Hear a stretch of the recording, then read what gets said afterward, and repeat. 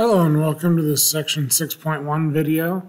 Hopefully you had a good week off and ready to get back at it for just a couple more weeks until the end of the term. So let's go ahead and jump right into this.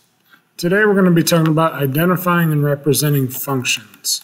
So Module 6 is really all about these things called functions. Now they are sort of a extension of what we've been talking about. But let's go ahead and see how they relate to the graphing lines type of concept that we've been talking about. So in this first one, it says that Carlos needs to buy some new pencils from the school supply store at his school.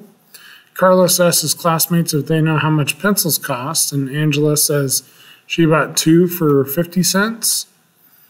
Paige bought 3 for 75 cents, and Spencer bought 4 pencils for $1.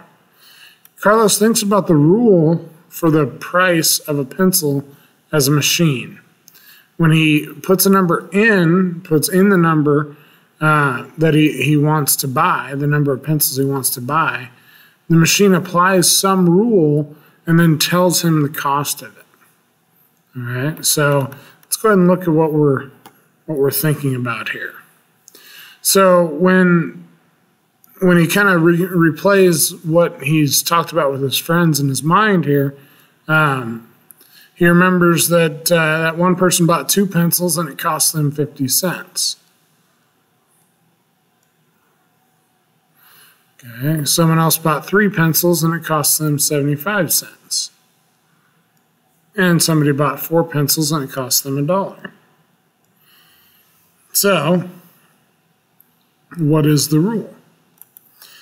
As we sort of work our way through this, we could probably think about, and the way that this works is that we're putting these numbers, these number of pencils, into the machine, and what's coming out of the machine is the total cost. Okay. So if we have X number of pencils, our rule is going to be, it's looking like 25 cents per pencil. So 0.25 times X would be our rule. And then that total cost would just be the same. So if we buy 12 pencils, we're going to look at 0.25 times 12. And that's going to be, go ahead and work that out for me. You should get $3. Okay.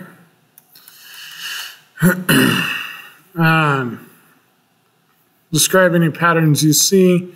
We see the cost increases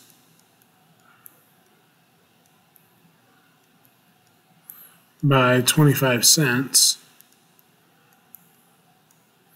per pencil.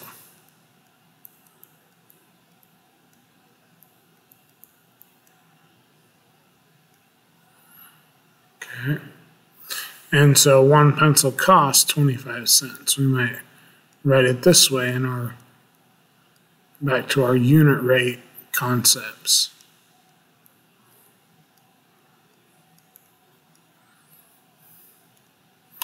Okay.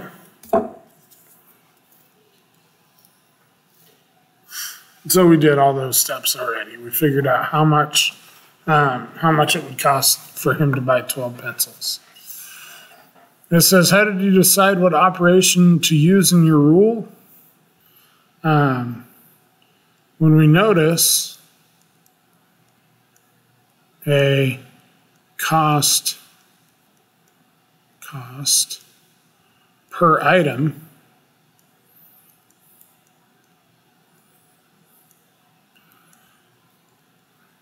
that uses multiplication. Anytime we find sorry, this is kind of bugging me that it's lagging behind a little. Let me take a look at that. Okay, So anytime that we run into a situation where something costs so much per number of items you buy or per one item, then we'll be looking at multiplication to use there. Carlos decides, this is like an extension, Carlos decides to buy erasers in a package. There are 6 pencil top erasers in 2 packages of erasers. So write a rule in words for the number of packages Carlos needs to buy to get X erasers. Then write it as an algebraic expression. Okay, so if he wants to get, so we're saying here that he wants to end up with X erasers, so X number of erasers. We notice that there are 6 erasers in 2 packages. So we might say 6 erasers in 2 packages. I'm going to say 2 packs. So a natural idea might be, well, how many erasers are in 1 pack? There's 3 erasers in 1 pack. All right. So that can help us to find out if we want to get so many erasers, we can figure out how many packages to buy. So we might say if we want to get the number of packages, dang it. If we look at our number of packages to buy,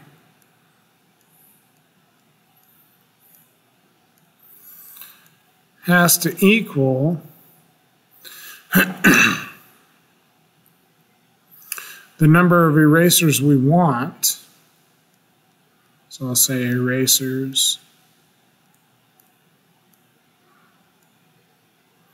wanted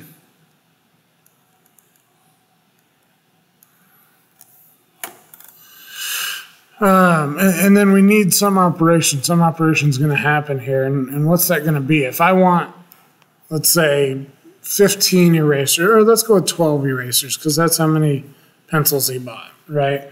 If I wanted 12 erasers, how many packs would I have to buy? Well, since there's 3 erasers in 1 pack, I actually need to buy 4 packs. And so how do I get from 12 to 4? With 3 as another number that can be involved there. That's how I think about coming up with these expressions. I'm actually going to be dividing it by the 3 erasers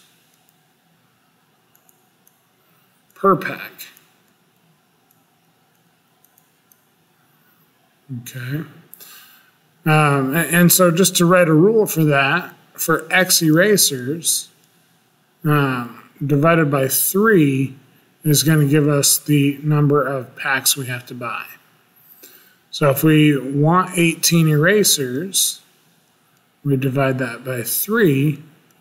That's going to tell us that we need 6 packs. I apologize for that pen lag, but I don't know the issue of it. But let's go ahead and move on. So it says here, identifying functions from mapping diagrams. A function assigns exactly 1 output to each input. That is a rule for a function. It says the value is put into, the value that is put into the function is called the input, and the result is the output. So again, thinking about that machine idea that they had on the previous page. Okay. The numbers that we put in are called the input, and the numbers that come out are the output. So that idea continues to make sense. Okay. It says a mapping diagram can be used to represent a relationship between input and output values.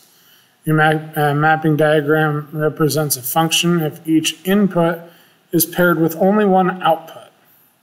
So 2 things that we need in these sort of circle diagrams here. Number one, we need a line that comes from every number in the input, and only one line, or wait a minute. Yeah, only one line coming from each number in the input. I always get those mixed up and have to think about it. Says here that just looking at this one, we want to determine whether it's a function or not. And I'll give you sort of a more general example in just a second. Since each input value is paired with only one output value, the relationship is a function. So since there's only one line coming out of each one of these on the left, then it's a function. Let's look at what they have for a second one. Here we see that we have 0 and 2, and then 1, 4, and 5 in the output. On the input, I have 0 goes to 1, but 2 also goes from 2 goes to 4 and 5. I was thinking too much.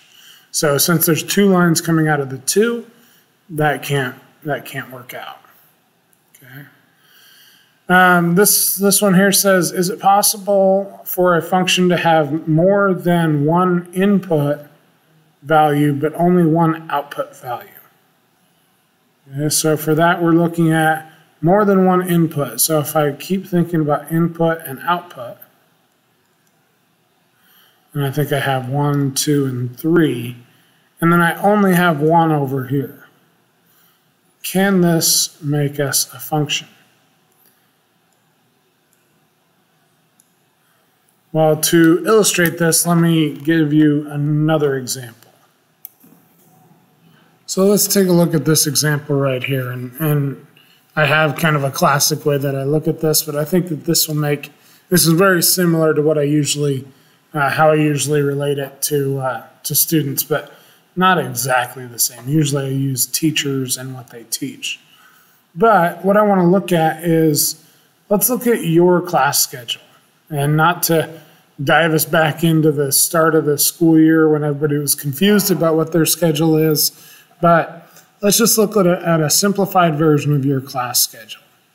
And let's create a function out of that. And let's make sure, or kind of get a better understanding of when something is and isn't a function using this visualization. So let's just say that I have this scenario. Okay, I've got, this is going to be my function.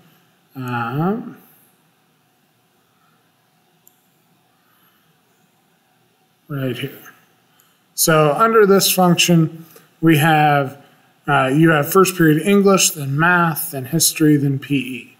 Everything's good there. There's no problems there. Okay. So that's a function, right? That works, so it's a function. Just relate those two things together. If it works, it's a function. This one would be weird, but it is, I mean, I would say that it isn't possible before this year, but having been through this year, something similar might be possible.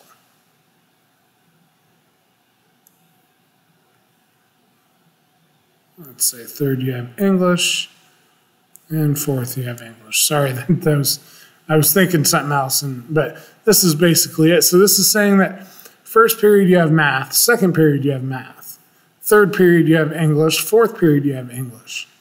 Now, as weird as that would be, it is a possibility, right? You can do that. If you can do whatever this function says you have to do, then it's a function, okay? So this relation actually works out. It is what we call a function. Let's look at one that doesn't work. And maybe you can see where I'm going with this. Let's say that first period you have English, second period you have math, oops. Third period you have history, and I'll need a couple more, I think. Let's say fourth you have PE. And then just to get something weird going, let's say that second you have PE also.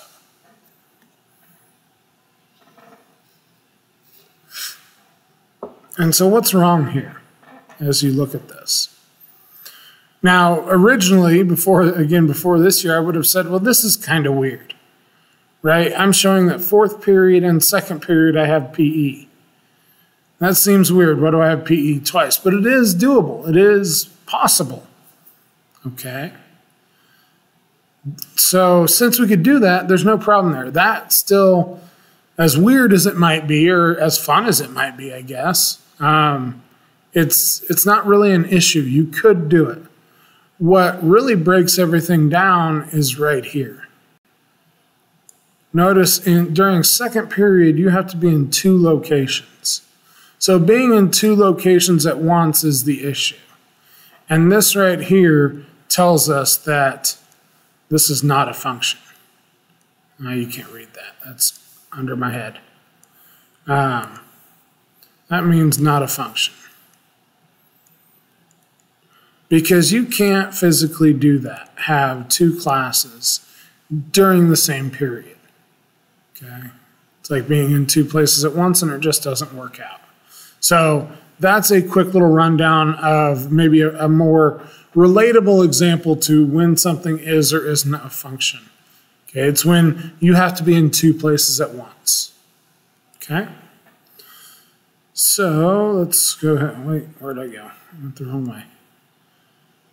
Let's go ahead and look at this problem here. Let's determine whether each relationship is a function and explain. So here we see that 7 goes to 3, 8 and 9 both go to 1, and 10 goes to 2. That is a function. I don't have 2 lines coming from any of these. So we would say function. And we can say only one output per input.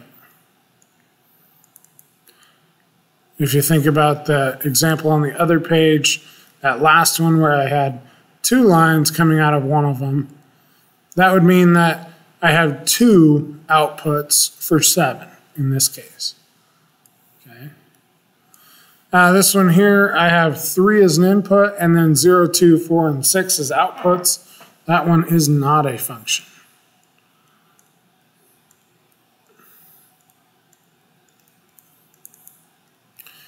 In that 3 can't be in 4 places at once.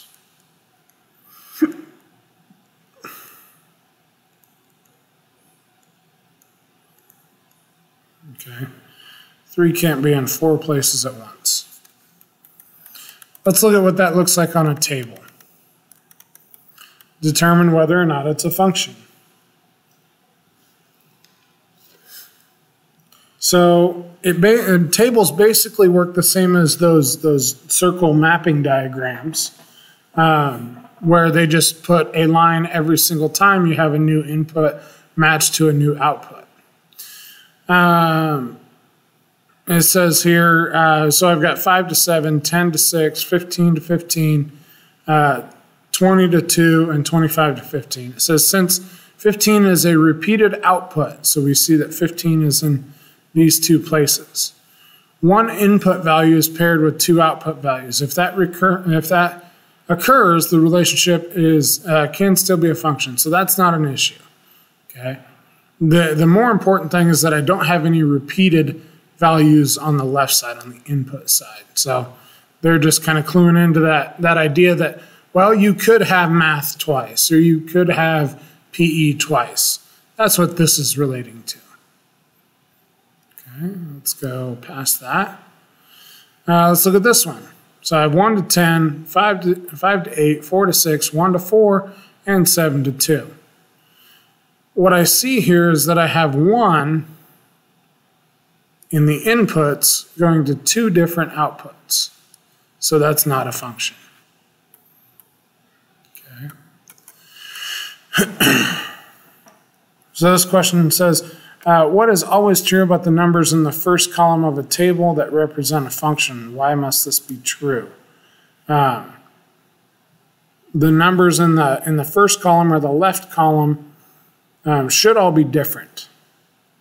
Okay, we're going to say all inputs should be different.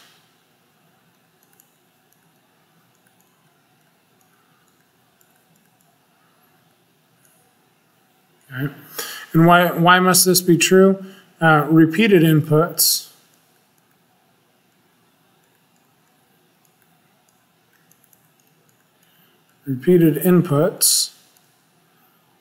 I don't want to say they guarantee, but they cause two outputs for one input.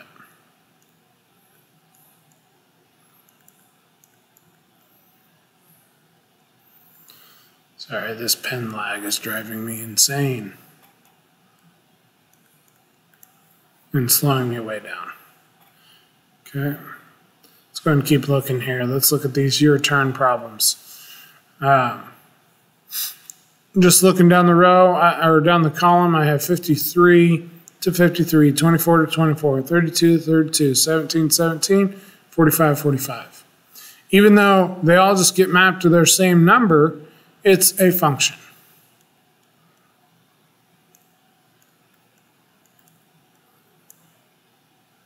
One output per input.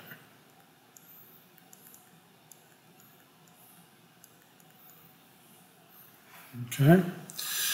On this one, I have 1452, 821, 2716, 3625, and 834.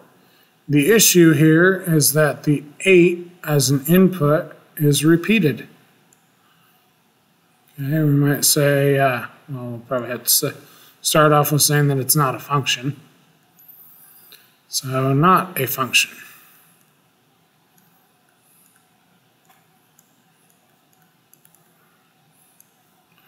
Okay, not a function.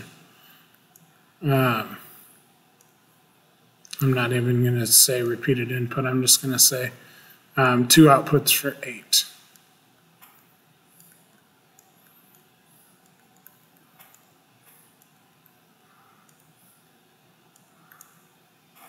Okay, the input 8 has two different outputs. Okay. Now let's look at what a graph might look like to represent these. Okay.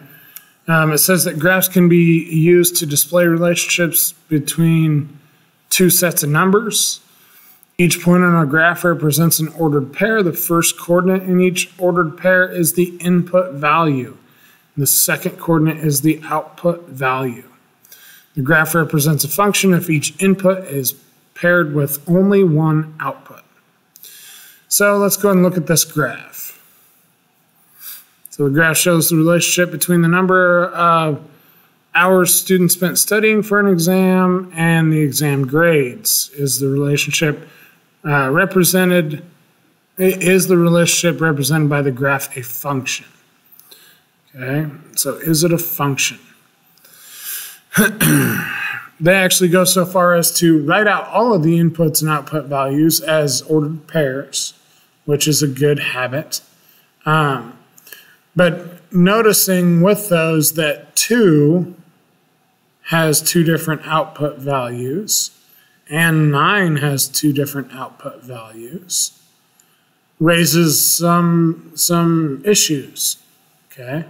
That actually makes it to where it's not a function. And I don't want to steal their thunder. Let me just look really quick.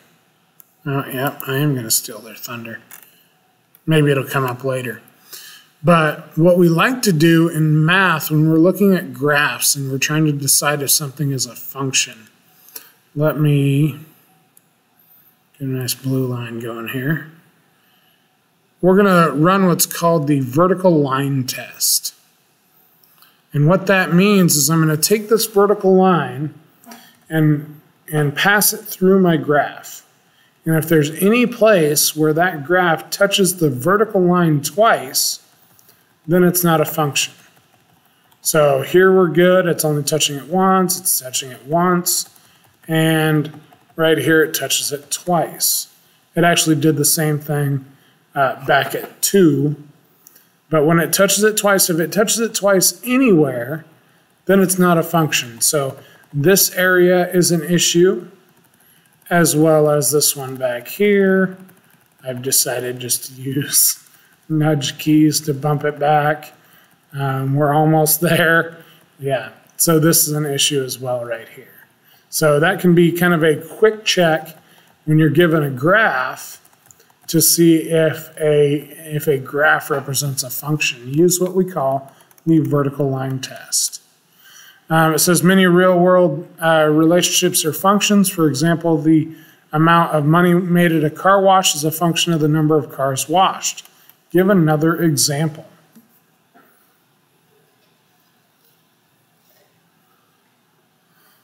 So another example of a function.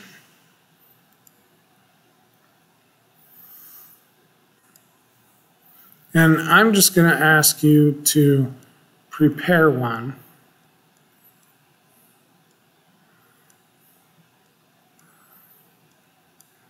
An example for class. So bring an example of a real-world function to class tomorrow. Okay, let's look at this one on your turn. The graph shows the relationship between heights and weights of members of a basketball team. Is the relationship represented by the graph a function? Yes or no, and explain. So we have height in inches and weight in pounds.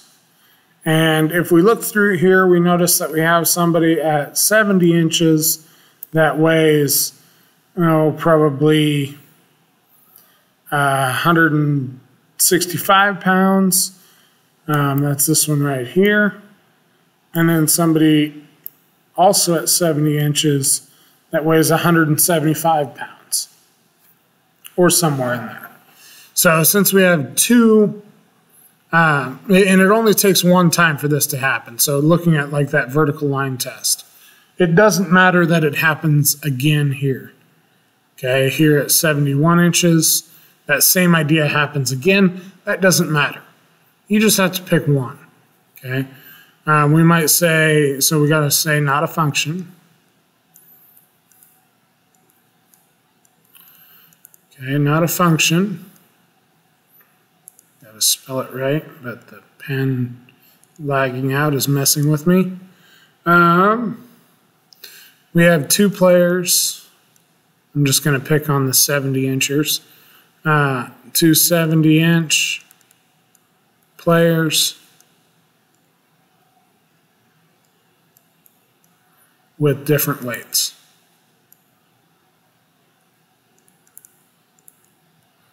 Jeez. I'm just going to write it and hope it works out. Okay, two 70-inch players with different weights. So that's an issue. Makes it not a function. I got to think the only possibility today for a code word, you might think it's function, but I'm going to skip function. And I'm going to use our more general idea of a relationship.